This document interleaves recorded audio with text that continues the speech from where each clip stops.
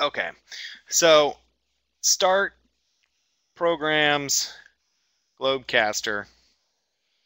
You're going to see in here utilities. You're going to see CS100. It's actually, and then you're going to see Macro Manager. And in this case, I'm going to click on this little down arrow next to this, and you've got a guide in here. I wanted to point that out.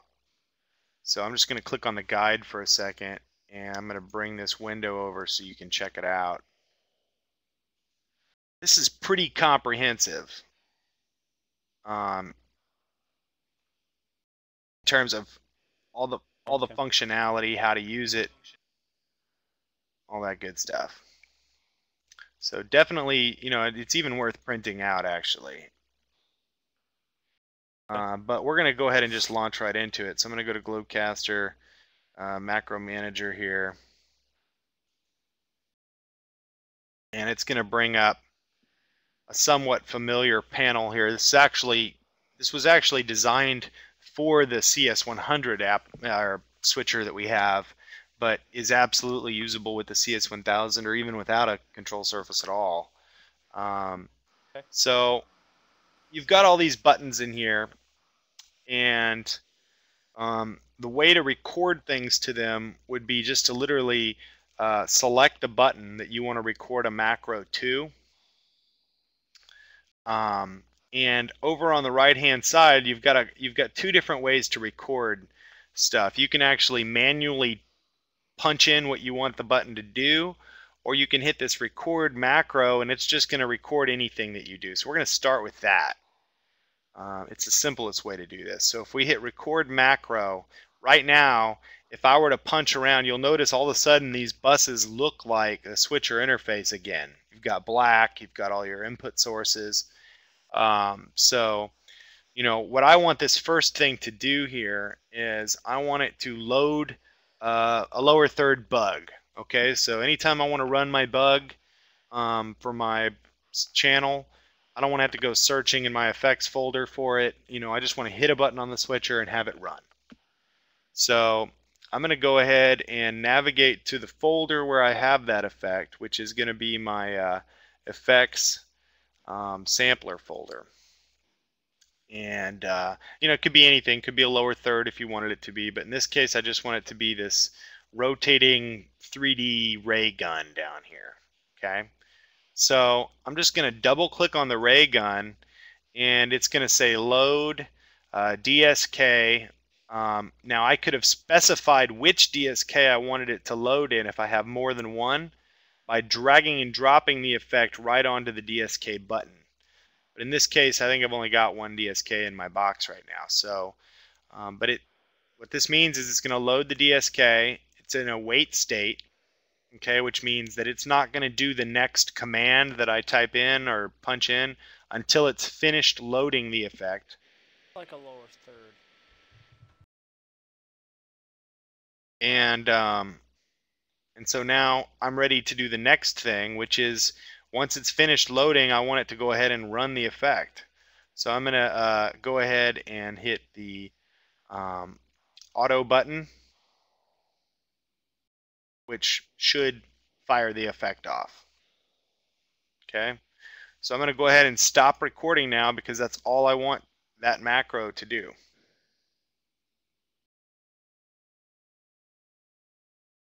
All right, now let's go ahead and make another macro while we're in here, so we'll have a couple things. I'm going to go ahead and save. I'm a big fan of hitting this save now button down here after I do one. I'm just going to hit save, and then I'm going to go to the next button, and this one is going to, I don't know, let's have it run an effect. So I'll have it run this effect. I'm going to go ahead and hit record macro again. And we're going to just double click on the effect. Loads it up for me. We're going to go ahead and hit auto. Stop recording. Save that one. Now, for the third one, we're going to do this manually. We're not going to do the record macro method. So number 3 here, I'm going to select that. And we're just going to add stuff into this list, this command list, manually. So what I'm going to do is click on this action type here. And let's see, what would I like to do here?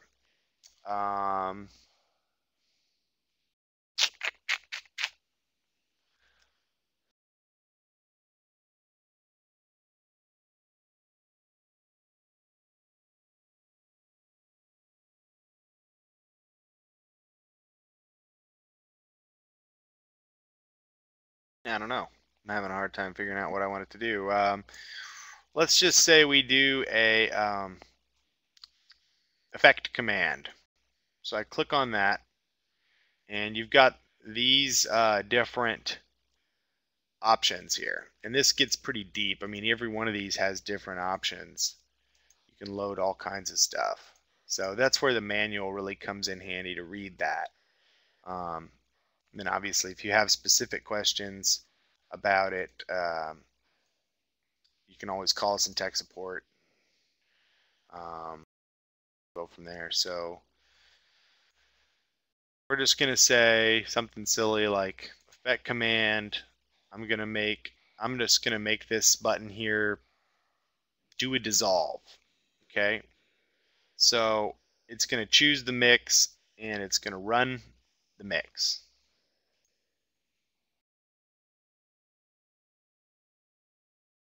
So we're going to say, actually the first thing we'll have it do is have it do mode on. So that will select mix if it's not currently on. We're going to say run trigger. Okay. We'll save that. Now, the 3 different macros that I've created here, number 1 is to load that lower third bug. And number 2 is to run that effect, this one right here. And number 3 is it's going to set my effect mode to dissolve or mix and then do a mix. So I've got 3 effects basically set up here. Now I could have, like, let's go to number 4 and just do a record macro again. We can have that one actually load up a time machine clip that I just recorded. So we'll have that load up waving. Okay, and so there it is, and that'll just be queued up for me. So if you had a commercial or something that you knew you wanted to run, or some video that you wanted to run, you could just have these as macros to run them. So save now. Okay, now let's go take a look at these in the switcher. What I'm going to do is in my ABN folder here, I'm going to drag and drop this PyCon out, this little macro PyCon. So we save that guy, and maybe we're going to rename that. We're going to call it effects macro with waving clip. I don't know, some way to differentiate that or know what the macro file does.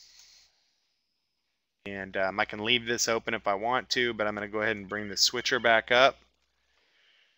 And hold on real quick, guys.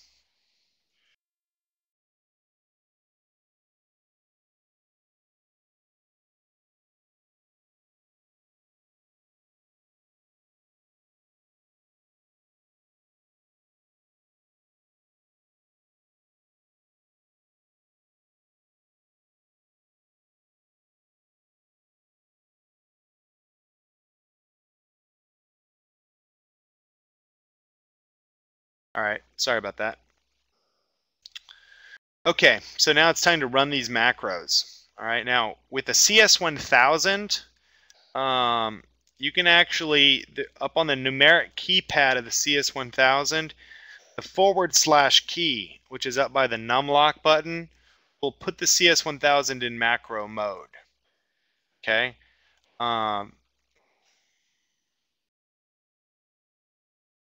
Let's see, where's that at? ABN. To load that macro file that I just made, I'm going to basically double click on this guy right here.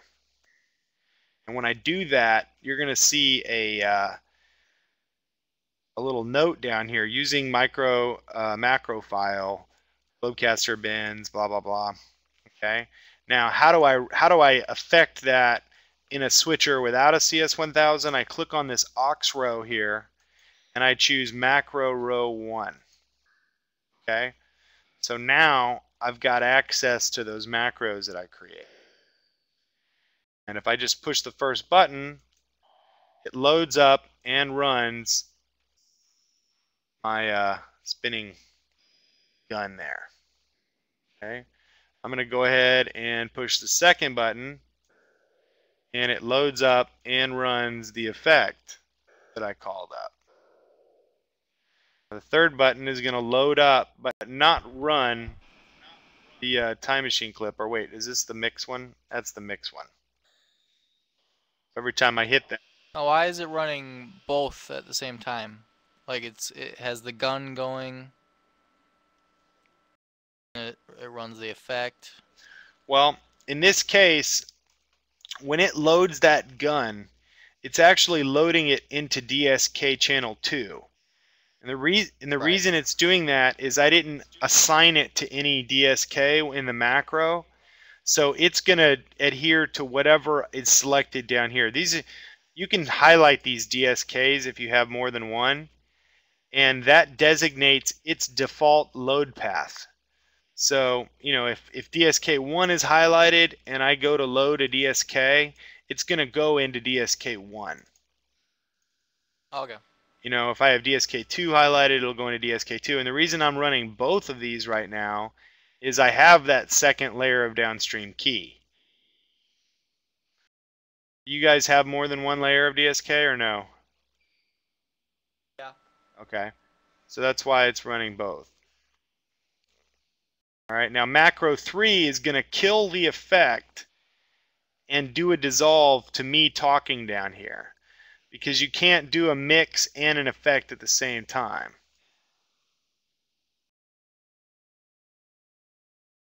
All right, now number 4, what number 4 does is it calls up that time machine clip and cues it.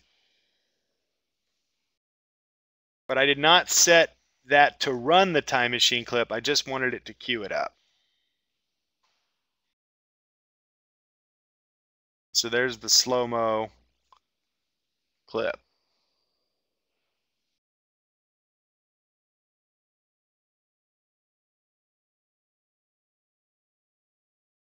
Now, are you guys doing this from the CS1000?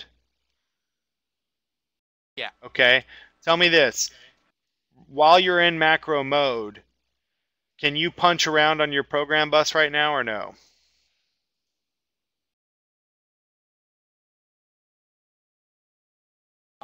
No, it's disabled. Okay. Well, here's what you have to do about that.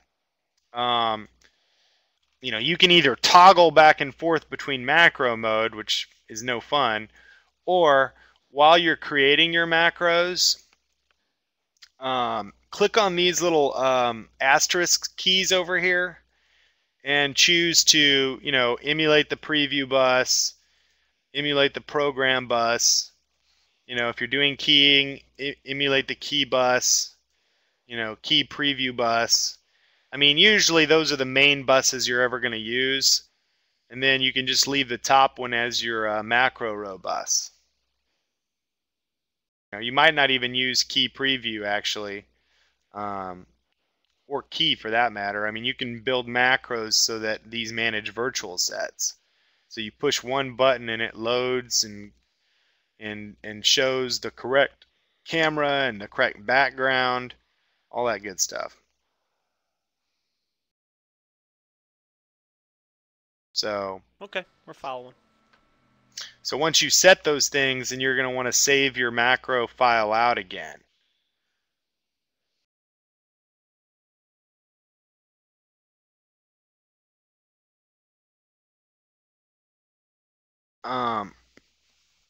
Since you guys do virtual sets, I'll go ahead and make a quick macro file that loads the background to source and cuts to the right camera and everything with the one button.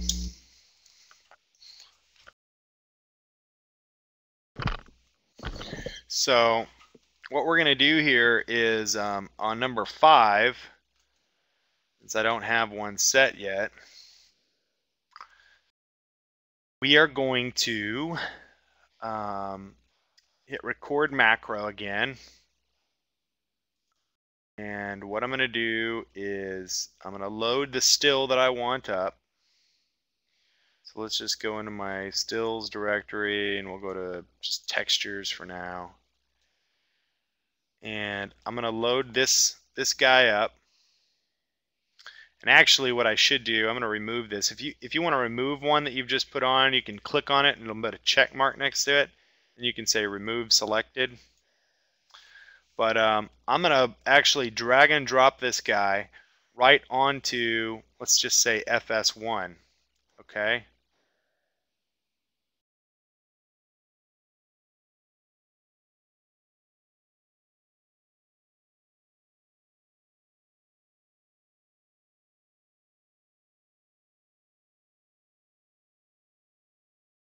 That's weird.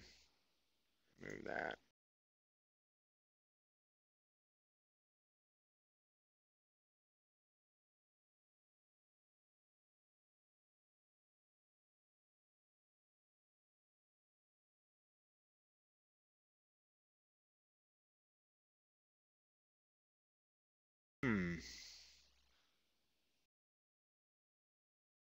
Sorry guys, I'm running into an issue here. I'm not sure why it's doing that.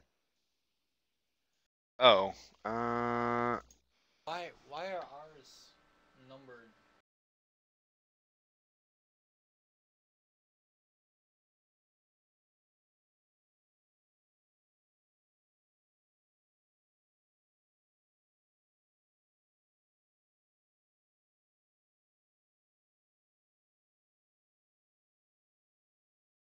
mix.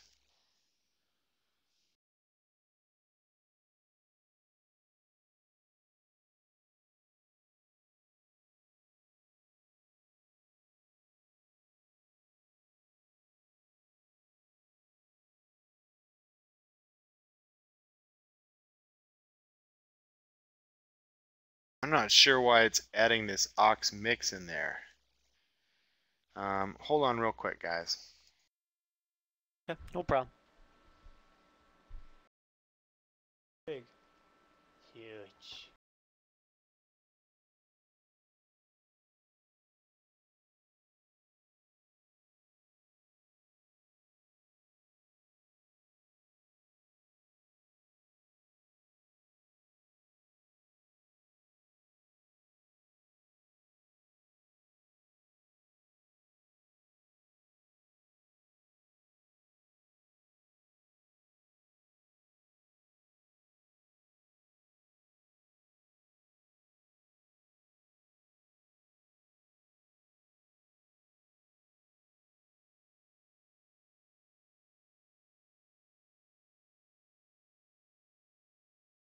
Oh, you dummy. You're supposed to hit what man. Then you can record.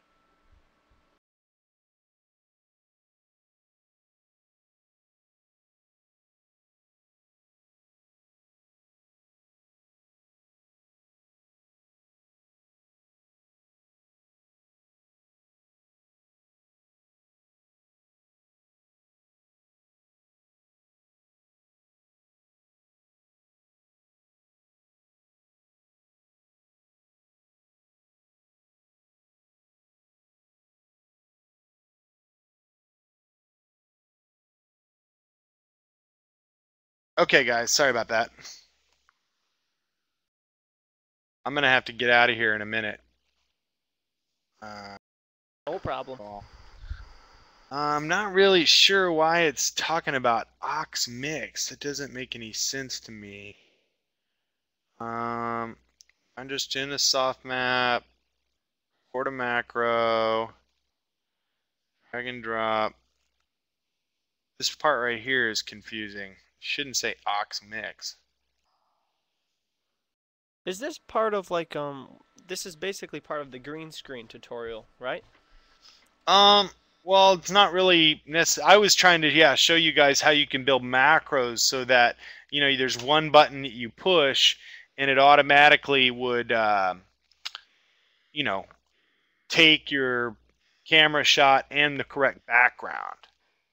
Okay. Now, is this used when we start learning about virtual sets? Yeah. Oh, okay. Well, I guess you can think about it and get back to it when we start our training session tomorrow. Yeah, let's do that. Okay. So, well, what do you guys think? I mean, was the speed okay? Was like, were you able to follow along all right? Well, speed was a little slow. Okay. But I think that's because we learned a lot of this already. But at the same time, it's perfect where if we want to play it back to somebody who doesn't know, it'll be good. So speed was okay. Okay. Well, yeah, it was really good. I enjoyed it. Yeah, and don't be shy about saying, "Dude, we know this. Let's move on." I mean, I've definitely sat through some college courses before where it was like, so. Come on already. Right. No, okay. I mean, you're not gonna hurt my feelings. Let's put it that way. So. Nah, tomorrow should actually be a little over our heads. I mean, so we won't be saying speed up. All right. Well, I'll go ahead and send you guys links to the recordings that we've just done.